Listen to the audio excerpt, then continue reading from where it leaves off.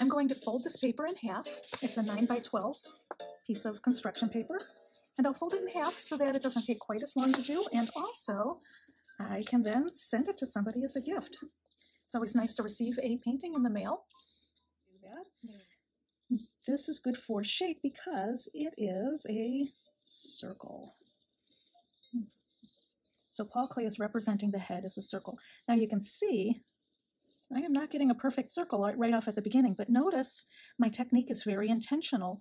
I am using the technique I call the wrong mark helps me find the right mark. So I just get into it. I just start, and I don't waste a lot of time erasing, but my technique is that I draw lightly because then there's very little oil pastel down until I know I like the piece, the shape the way it is, and then I'll add more color to make it more real. And the very light application in the places that I don't want the color, those will be easy to cover up. No problem at all. So I don't even have to erase, which is really nice when you're using oil pastel because you kind of can't erase it. You can scrape it off and you can layer back on top of it, but you don't want to use an eraser with oil pastel. All right, so notice the shapes we have. An almost perfect circle, a square, and a rectangle at the base for the head, neck, and shoulders. Let's start to subdivide. I see, not quite halfway, a line from here to here, and about halfway, top to bottom, from here to here. This is about a third of the way down, maybe a little bit lower, maybe about there. And then there is a line. This line here extends to that mouth line, the parting line of the mouth. There is a rectangular shape here, and then that heads at a very slight diagonal, barely there diagonal, to about here. When it changes direction, I'm noticing this lines up. It's as if these two lines are the same line, but there's a little zigzag in it right there. All right, and this is where the eyes come in. One eye here, and the other eye here.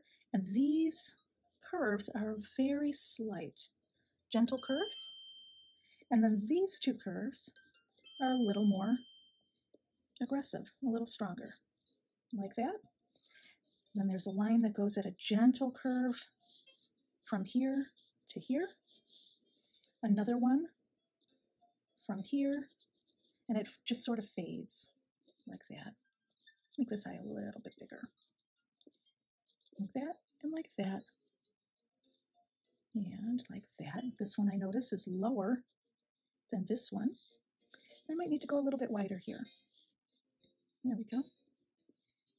Okay, like that.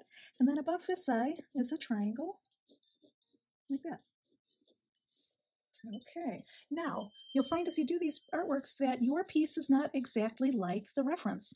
Neither is mine, and that's okay. In fact, it's really important to just accept that as part of the process. If you are perfectly perfect, if that's your goal, it's going to be really hard to be happy as an artist because it's kind of impossible to be perfect.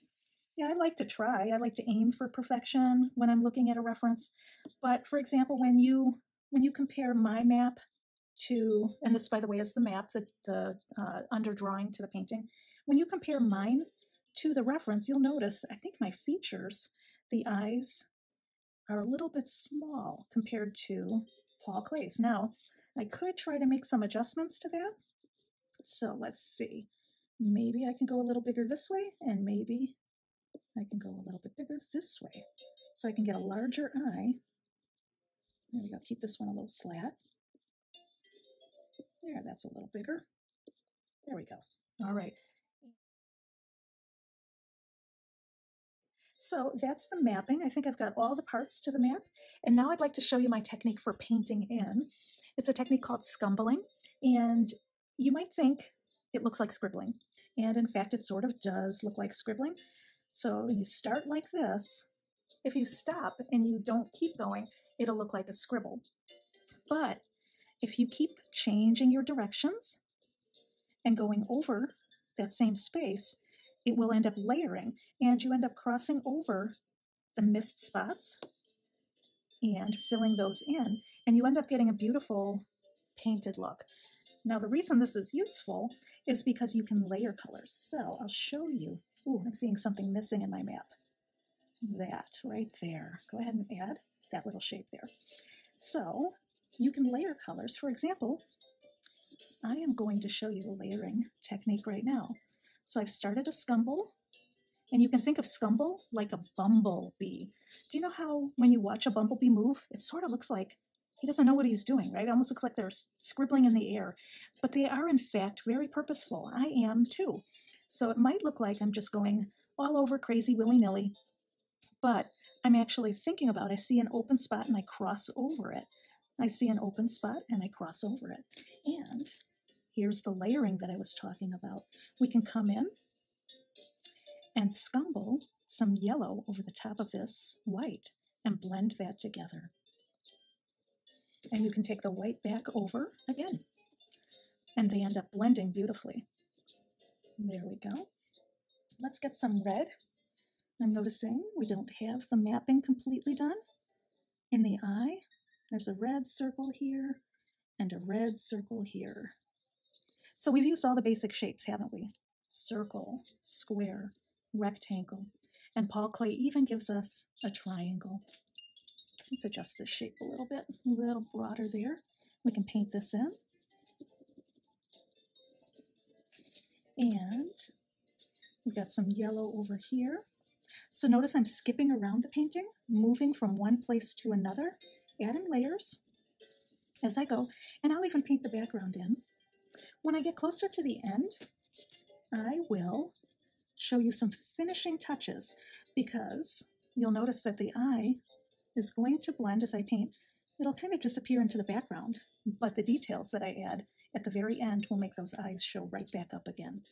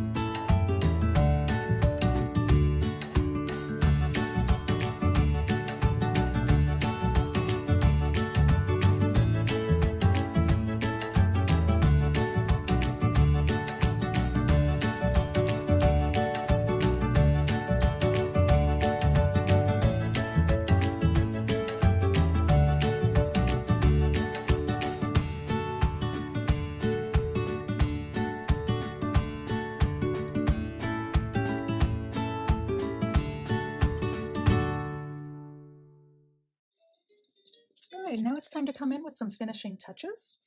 We can use background colors to carve out the background to clean that up a little bit. And I believe we have some of this warm yellow and our orangey colors sitting in the background. So if you have a few of those in your palette, you can use whichever ones you have. I'm using a combination, maybe even a little bit of this stronger yellow right here.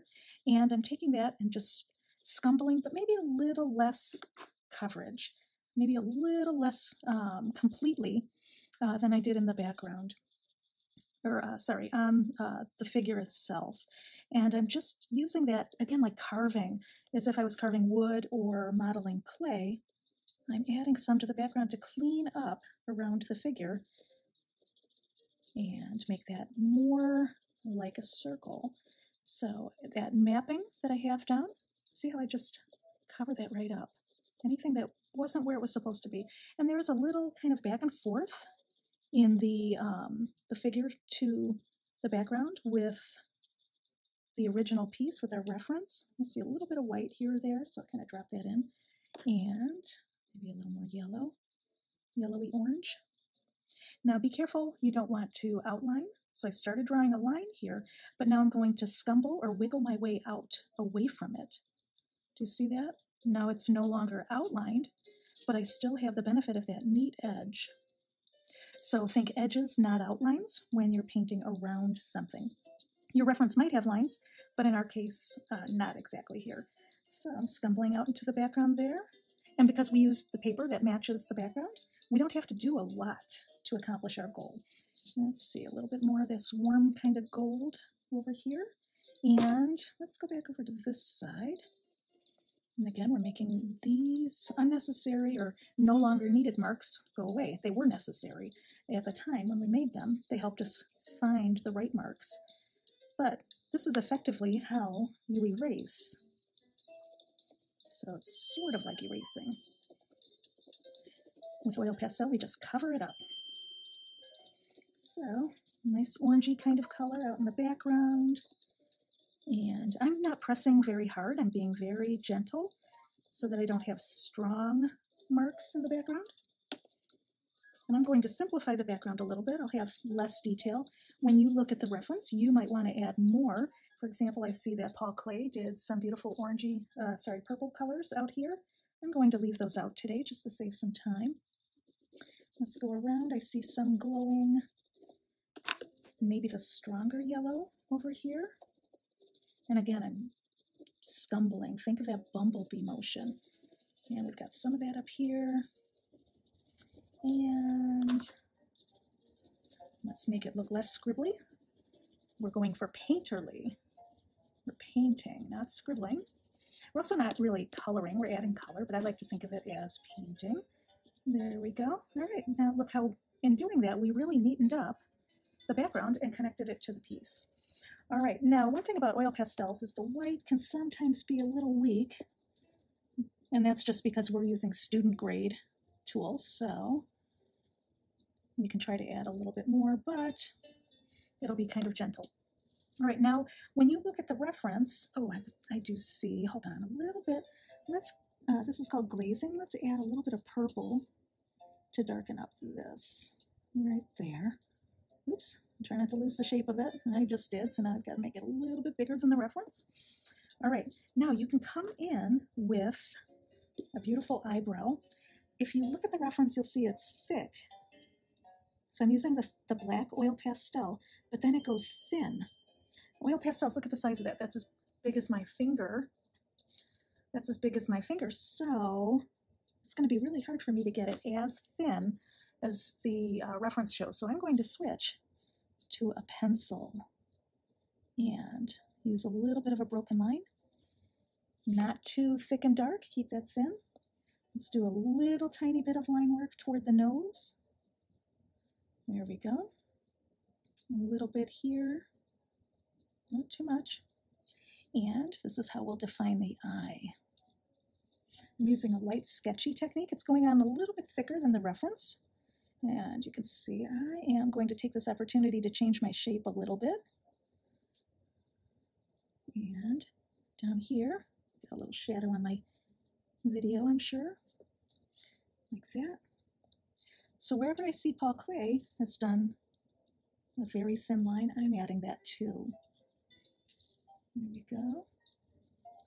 And you can already see that mine is not exactly like Klee's because I'm not a photocopy machine. And if I have permission to be close enough, you also have permission to be close enough. We're not in the business of making it an exact copy. There we go. And now we'll bring in some focus into some of these details. There we go. Where else do we need that? Well, I think that's pretty much it. If you want to tighten up a couple things here or there on the reference, you might see, but don't overdo it. We don't want to go around and add outlines everywhere. That's going to take away from the painting effect. And if you overdid it, you can come in and throw a little bit more pastel on top. Cover that up a little bit. I think I see a little bit of orange in the eye. Let's get that. There we go. Okay, so that gets you pretty much the plan here. So you can tighten up this too, very little bit. I want that to be slightly more defined. Again, don't trace an outline around it. Look how very little I needed to create that triangle separation there. Okay. All right, boys and girls, thanks for joining me today and enjoying a beautiful painting. And I hope that you go the extra mile and write a message and mail this to somebody.